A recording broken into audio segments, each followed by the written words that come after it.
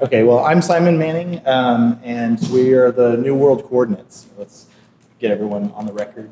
Yeah, Mark Kinsman with Mortensen. I'm Peter Matev with NBBJ. I'm Logan Smith from Bevel. Sweet. And together we sought to solve a problem that we all see in our daily lives. We come from architecture and then have sort of pivoted into various technology roles. And so this application was something that we kind of sought to solve an issue that we saw a lot. Damien, could you jump us to the next one? So the problem that we're seeing is that construction sites are these complex three-dimensional or even four-dimensional puzzles. There's all this material moving in and out. There's all kinds of people and tasks that need to be coordinated. And tracking all of these things is fine on a two-dimensional screen, but to sort of take it that next step and really streamline that process of coordinating issues and tracking issues, we decided to deploy the HoloLens as a way of helping us navigate and explore the three-dimensional job site in addition to working in two dimensions. So this is our team. I'll kind of go over what each of our contributed, but there's Mark. He was responsible for all of back-end development, making sure all of our data packets that we were sending from the HoloLens and Unity made their way to the website. Peter is a full stack developer. He was sort of managing the back end and making sure that, front end, making sure that our sort of web interface was accessible and easy to use. That's me. I was sort of in charge of the user experience and kind of what that user flow looked like. There's Tito, our 3D artist, who modeled this space and allowed us to sort of align our BIM model to a real space and demonstrate it. And then finally, Logan, who is the lead HoloLens developer and kind of made tied all of the AR portion together. So our team really, and I don't know if you guys want to jump in, feel free. So this is definitely pulling together pieces from previous hackathon projects. A few weeks ago in San Francisco, I had a project called QA AR that was for walking the site and finding the problems and noting them. That was on an iPad, and it was not at all connected. It was just for making note of those issues or questions, and then wanted to take it further by porting it and actually connecting it to anything so that it can provide real value. If you go to the next slide, I think that might be the interface. Oh, sorry. Yeah. So then the other piece of that, I did a project a while back at a hackathon. That was the team Say What, and we did voice notations in VR. So we were taking things, bringing them up to the cloud, and then displaying them. So we figured that mostly these two projects could be married in such a way where we're now in AR and we're persisting all that data. All right, now we're on the interface. You will check out the back end here in a second, but the interface essentially pulls from Mark's back end, and so every time somebody makes a marker or a notation or an issue in the HoloLens, it gets basically pushed to Mark's API, and then my front end is pulling that data, and so you're kind of seeing a basic visualization of that. So we have just like a super simple list view, and then we prototyped this plan view. We didn't end up getting the actual plan of this room in here just because normalizing coordinates, basically mapping this two-dimensional fictitious image to the coordinate space of a world model was just a little bit more scaling and math that I could do in a tired state. But so yeah, you interact with it in either way, and then the prototype was that you could also then make a change in this environment as well, push it back to the API, and the HoloLens person would see that actualized.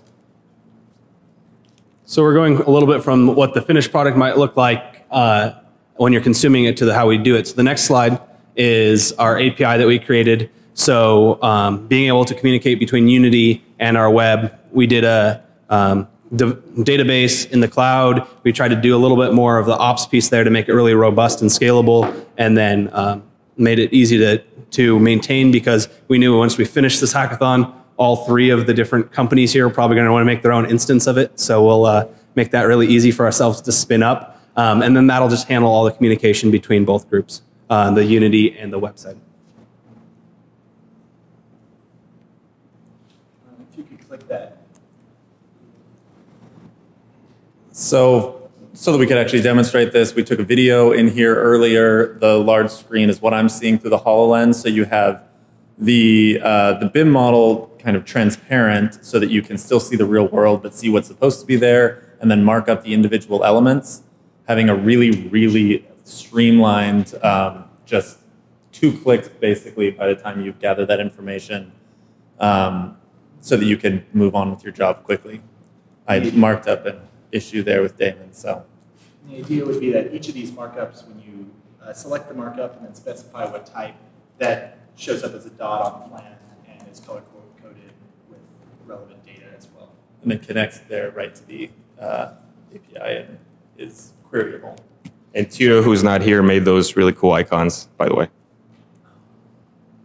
If you go to the next one. Yeah, well, okay, so maybe I'll talk about his bit. So Tito's unfortunately not here. He's a really talented graphic artist, and he helped us prototype these icons for Unity. And he spent a lot of time animating them as well, so you kind of really get that engaging feedback, and you know whether something was successful or whether the issue you just created is not going to the back end or the interface. So that was his work in modeling the space up there, in creating the interface, and then that at the far left is what you see, where we had to inject into Unity to make the communication from Unity to the API to the front end. And that's our presentation. Thanks.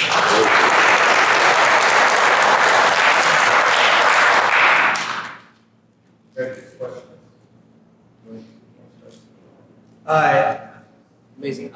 Industry standards. Anything? I noticed you guys were starting to transfer some data. Anything you guys were looking at as far as stuff that's? Is there even anything out there, or like, was that a conversation at all? Very briefly, ultimately, a lot of these systems we already have for doing issue management. So the idea is that this could be a lightweight thing, but then we'd probably pump it into other systems. And those, so we'd have to just follow their standards. So it's not necessarily a nationwide industry standard, but if we're going to Procore, we're going to have to use their issue management style if we're going to use, different ones like that. So you really redesigned or came up with a next-gen UI UX for some of the existing platforms. Is that how you saw this being adapted and utilized, you think? Ultimately, it has to wind up on those platforms, right? Like, this is a great tool for somebody to use, but at the end of the day, it has to go into the Procore or whatever platform the CM is using. So by him building the database in the way that he did and creating the API to allow it to be flexible in a certain respect, we were hoping that that is something that, can be exactly done. So mostly what we're focusing on is a model case for creating new content that's simpler than, seeing something, taking a picture, going back to your office, trying to create that on the web, or some of them have mobile applications, so having your iPad for doing it. But this is really simple, click, click, maybe say something, and it goes into the system to be tracked. So you were also be able to capture audio, your speech. Well, that was on something we were going to do because we did it in the last project. We were going to pull that forward, but we didn't quite get to this hackathon. Okay. Yeah, a lot of the speech to text stuff is built into the HoloLens. So, like for example, Cortana can handle a lot of that. So we focus on mainly the minimum viable products aspect. Fair enough. Good. I guess because you're talking about coordinates and you talked about an issue being coming back onto the 2D plans, like there's a lot into how you're any thoughts on how you would reference that back to a 2D plan? Yeah, so the prototypical thing, and the code exists in there, it's just not really tied together. So I'm using D3JS, I'm sure some of you are familiar with it, and I'm using their scaling feature to basically, we get the 4 corner points from the model, and then we get the 4 corner points of the little image, and then we kind of we compare the x's to the x's, y's to the y's, we find a ratio or multiplier that when applied to one will give you the other, and then that was the model. But didn't test it, didn't tie it together, so that might work really great in my head, but I haven't slept very much, so. So there's a small amount of setup that you would use to create that initial image that you're going to be doing, in which you'll input your coordinates plane, basically, that you'll use to associate everything with. But can you get the dimensions of a viewport on a drawing? Yeah.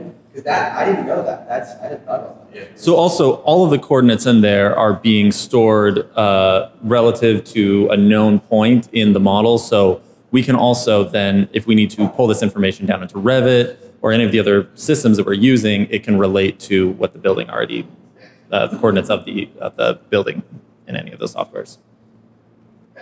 Oh yeah, last one. What scanning has to be done in the field in order to do what we did? Like in this exercise, what pre-scanning or anything So none. One of the features that didn't end up coming together was the automatic registration with markers. And so in this case, we do a manual alignment. So we come into the room, we're like, okay, we're in this room, and then we drag the model and put it into place, and then we're already aligned because we have the BIM model and we have the true space. Yeah, the only reason that Tito went through and measured this space was so that we would have a representation of, like if we had a Revit model of this building, we would have used that instead. So it's really just, once we can get that real world model lined up, now we have a consistent coordinate grid, a new set of world coordinates for the model, for BIM, and with AR. So. That's why he's the project manager. That was his role. Glad I finally lived it. Good. All right, thank you so much.